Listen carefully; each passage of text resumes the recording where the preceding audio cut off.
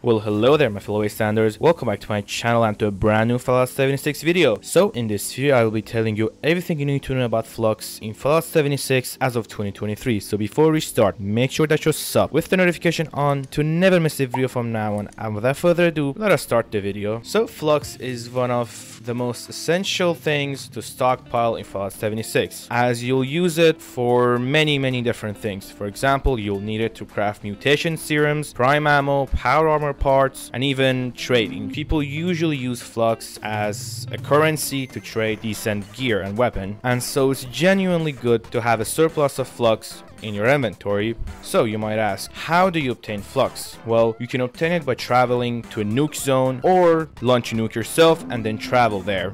These red zones on the map are the nuke zones, if you don't know.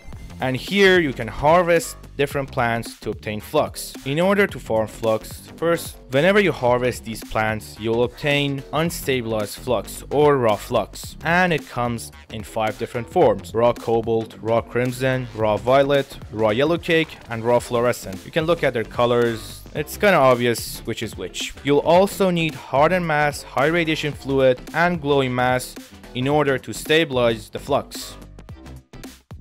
As you can see here, you will need these 3 to stabilize your Flux. You can get these by killing enemies in the nuke zone. Just remember, these are not guaranteed. Enemies can randomly drop any one of these, so keep that in mind. And now let me show you how you can actually do it. I'm gonna fast travel to this nuke zone. This is the most common nuke zone in the map. People usually nuke this spot to kickstart the Scorched Earth event, as it's one of the better events in Fallout 76. You can also participate in the event itself. You can kill a lot of enemies there to potentially obtain the hardened mass, high radiation fluid, and the glowing mass before you actually farm the Flux itself. So afterwards, let us look around and try to farm some Flux.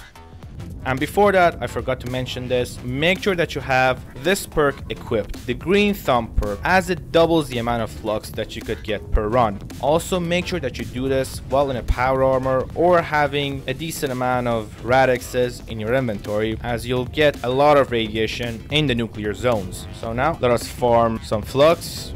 As you can see, you'll gain raw Flux from harvesting these plants. You can also kill random enemies here, as you can see, to potentially obtain different types of masses or the high radiation fluid. Also, I forgot to mention this, hardened mass, high radiation fluid, and glowing mass don't spoil, meaning that you could potentially do the Scorched Earth event a few times, stockpile some of these masses and high radiation fluids, and then farm some Flux, as this way you'll get much more Flux out of it.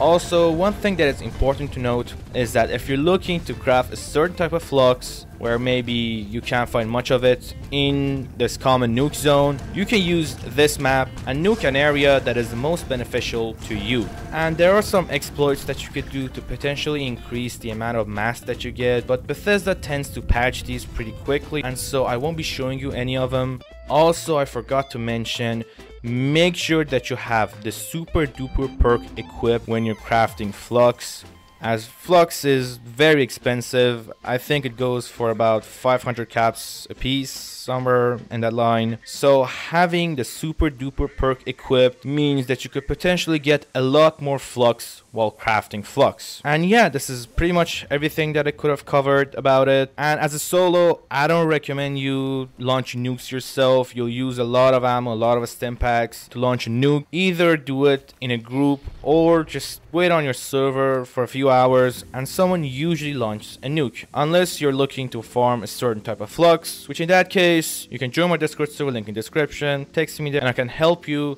launch your nuke. And that is pretty much everything that I can cover about Flux. If you have any questions left, feel free to ask me in the comment section or join my Discord server, link in description, and I will catch you on our next video. Take care, guys.